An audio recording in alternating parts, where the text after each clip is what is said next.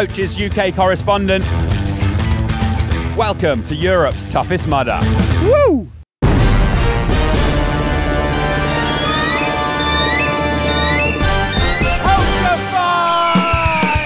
Okay, so it's 11:30 here at Belvoir Castle, Europe's toughest mudder. How many laps of that 5-mile course can they do in 8 hours? We're about to find out. How many tough mudders have you run before? 12 events. And how are you feeling? A little nervous. Excited. Yeah, excited. Nervous. Jolly elated. Confused. Exactly. Sometimes there are no words. Team Short Shorts! Standing with people who are equal to you. This guy's come all the way from the States with a clipboard just to tell people some badass rules. Those of you who don't know. It's like a muddy rave out here. I'm off my head on excitement. We're about to start Europe's toughest mudder. We've got people here from the US, from Singapore, from Poland, from Germany, from France, from Ireland. Damn it, some people are even from Yorkshire and the Isle of Man. Europe's toughest mudder, let's do this! Here they are evolving out of the water like fish learning to walk. How are you, my friend? Good. Wet. Pretty good, actually, all things considered, yeah. Feeling top of the world, you know. Nearly been up 24 hours already, but you keep going. He's off his face on mud. This is Augustus Gloop, one of our favourite obstacles. It's cold, it's chilly, and it looks like a futuristic mode of travel.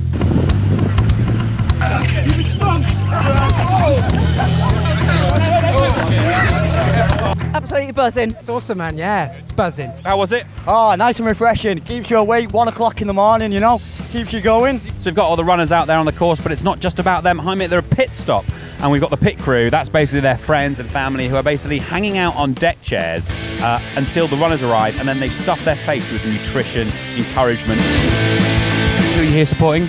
Chris, my dad. Chris, and he's done over 25 tough mudders. This is like 25th now. So we've had about 10 mudders complete the first lap here at Europe's toughest mudder, with the quickest coming in about 35 minutes, which is an incredible time. So how you just done the Arctic Enema and you're feeling like you need a kebab van? Yes, not close enough to the kebabs right now.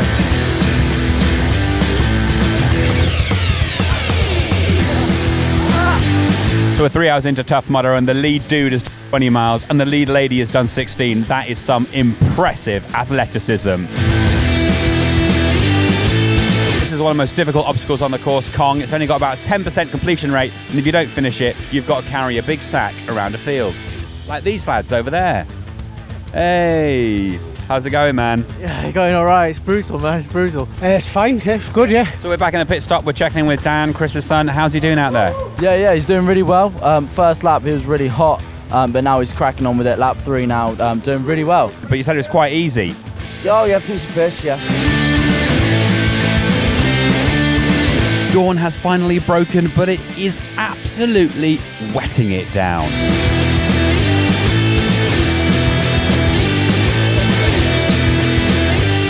What's going on? It's good. We're done now. How many laps did you do? Only done the 6. Only done 6? 6.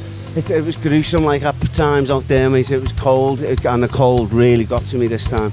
We hit our target. Got our 25, can't complain. Got your 25, well done. I feel ecstatic actually. Oh, that's a shock. I'm hungry, I'm cold, I'm tired, but I'm happy. Good, you seem very happy. You did a lovely little jump over there at the finish. Amazing to actually finish, but at the same time, I would advise anybody to come out here and do it. Absolutely brilliant. I mean, you don't get a smile like that for doing nothing, do you? Oh, my soul feels fantastic, honestly. This is why people should do this. Could describe it, how would you describe it? Oh, it's a bit like giving birth. Wicked. It is a beautiful morning now in the UK and the end of Europe's first toughest mudder. I am so tired. It's been so emotional. We're all off to the pub. Goodbye.